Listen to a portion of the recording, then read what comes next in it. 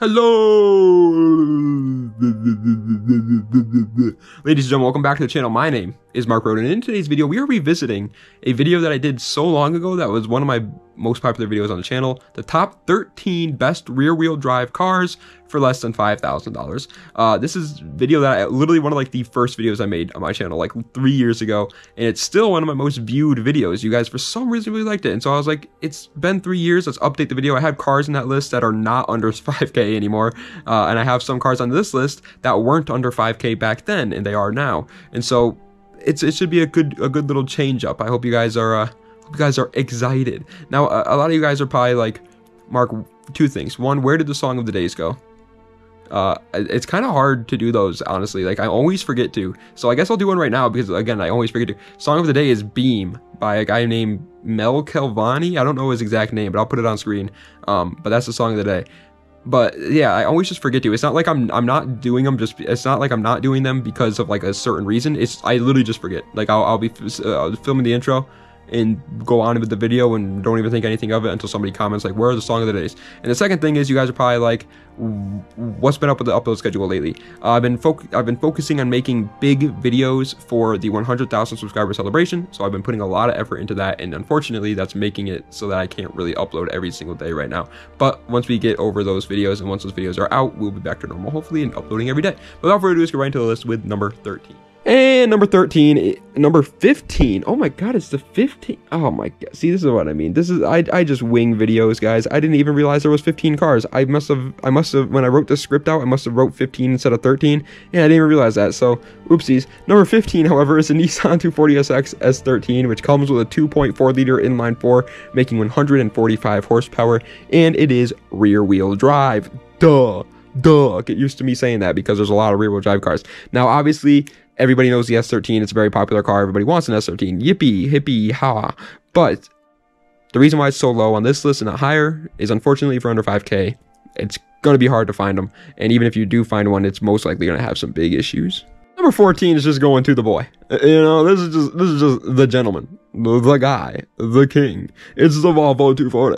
The Volvo 240 is like a cult classic. There are people out there that will defend the Volvo 240 with their entire livelihood, and for good reason. The car comes with a 2.3 liter inline 4, making 114 horsepower in its rear-wheel drive.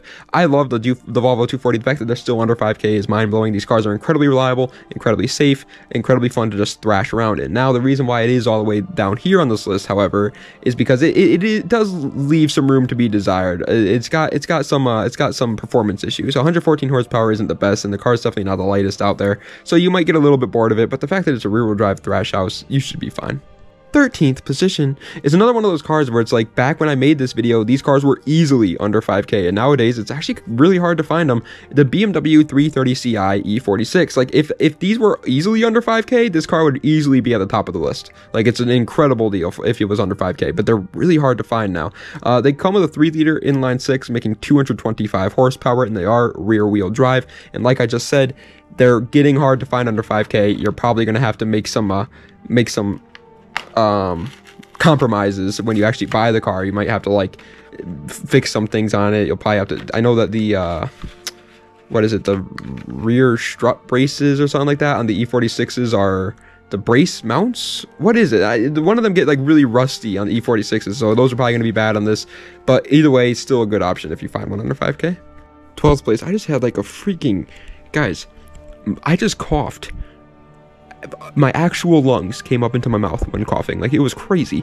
Either way, number 12 is the Mazda RX-8. This thing is still under 5K, but obviously it's still not the best deal. I think it was in my last video, but it's obviously still not the best deal. Either way, it comes with a 1.3 liter 2-rotor rotary engine, making 212 horsepower in its rear-wheel drive. And in case you don't know, these cars come with a rotary. Rotaries are not your typical engine. Your typical engine is already going to be a big learning curve if you are new to cars. Trying to work on a rotary instead of a normal engine is even harder. Obviously, if you are experienced in rotaries, then the RX-8 is a great option. But just the reliability of these cars paired with the incredibly high maintenance that they have is not the best combination, but they are a fun car while they're running.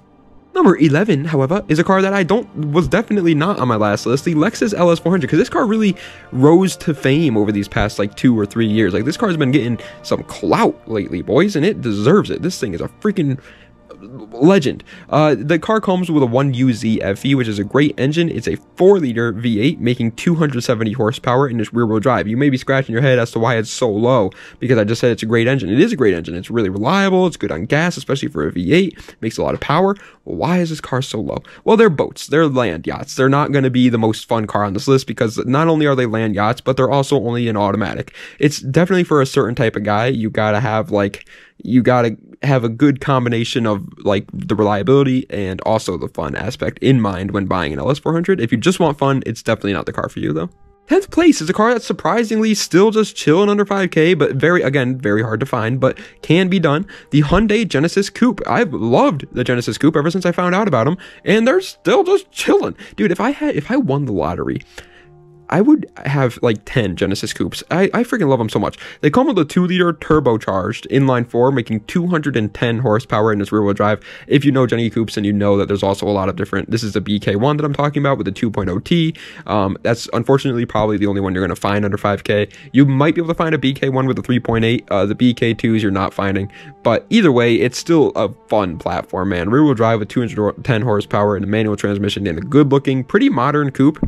Count me in. Its reliability is definitely questionable, and its power potential is even more questionable, but everything else around it is very fun. All right, partner, we're talking about it. It's in like every one of my videos nowadays because I'm really just starting to understand the car. This is such a weird, it's the Chevy Camaro 4th gen, and it's such a weird car because I personally do not like them. But again, they are in every one of my videos because they always just make sense. They're just such a good deal.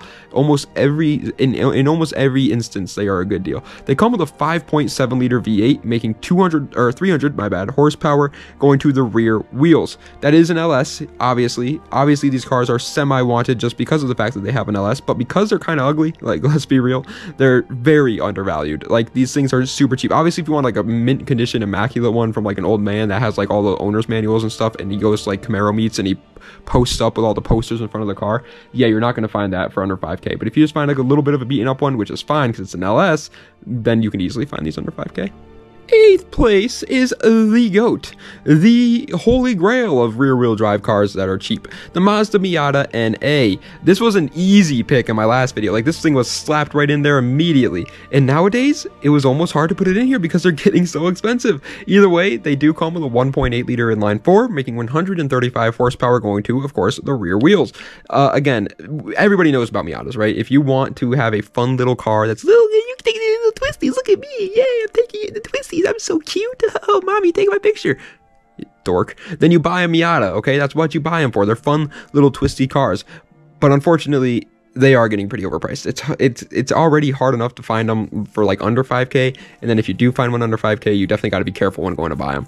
It's not as hard as like TikTok makes it out to seem. Like, TikTok makes it out to seem like freaking Miatas are like 10K all day nowadays, but that's just not the case. But still, just be careful when going to buy one. 7th place is an underrated beast. I made a video, a deep dive about this, and you guys fell in love with it. You guys were talking all in the comments. You guys are still talking all in the comments. Like, wow, this is a good video. It's a BMW 540i E39. I mean, like, hello? Why wouldn't you buy this, partner? Let me explain it to you real quick, and then tell me why you wouldn't buy this. It comes with a 4.4 liter V8, and it makes 286 horsepower going to the rear wheels. Now, is the car slightly heavy? Yeah, it's slightly heavy. Does the car have some handling issues? Yeah, it's not the best. It's not like the Miata. You're not gonna have fun ripping around the corners in it. Is it a reliable German V8? Yes, somehow. Does it make a ton of horsepower? Yes, somehow. Does it look good? Yes. Is it a sedan so you have tons of space? Yes. Is it rear-wheel drive? Yes. Does it come with a manual? Yes. It is. Scratches all your freaking issues. Buy an E39. Sorry, I got a little angry there towards that. That's what I apologize. If I hurt your feelings and if I accidentally forced you to go buy an E39 and now you're sitting with an E39 in your driveway and you're crying, I'm sorry, I didn't mean for that to happen. But number 6 is a Lexus GS300. Did you want the LS400 but slightly lighter and just all around, in my opinion, a better deal right now? Buy this. Comes with a 3-liter inline-6, making 225 horsepower in its rear-wheel drive. Both the GS300 and GS400 only come with autos. Just like the LS400, these were meant to be luxury cars, so definitely keep your eye out there. I included the GS300 here because I wanted to change it up, but yes, there is something called the GS400, which is literally pretty much exactly the same as the LS400. And the reason why this one's higher than that car is A, I think it looks better. It's a little bit lighter.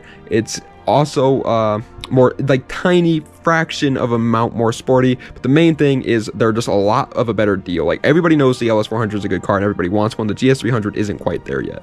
This place is a car that everybody wants, but it's still cheap because it never will be expensive. It's the Ford Crown Victoria. These are one of those cars where the supply and demand, it's just, there's so much supply, and that no matter how much demand there is, it'll never actually affect the prices, because these things are just, they literally made Crown Vics for what, like 20 years, I think. Like, these things are ridiculous. They're everywhere. They come with a 4.6 liter V8 making 235 horsepower, and they are rear wheel drive. Now, obviously, there's different motors making different power numbers for what year, what model you get.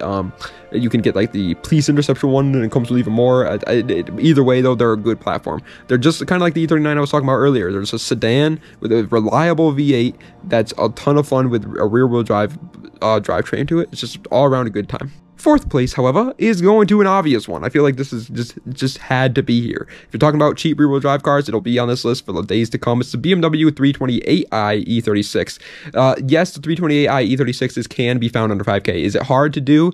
Definitely a little bit, but it's not as much as people make it out to seem like it is. And when you do buy one, it comes with a 2.8 liter inline six, making 190 horsepower, going to, of course, the rear wheels. The E36 is one of those cars that everybody just knows is an incredible rear-wheel drive platform. If you want to drift, you think about E36s. If you want to do donuts, you think about E36s. If you want to do burnouts, you think about E36s. They are just there for you. And if you can't find a 328i, the 325i is still a good option. Although I would definitely wait and find a 328i.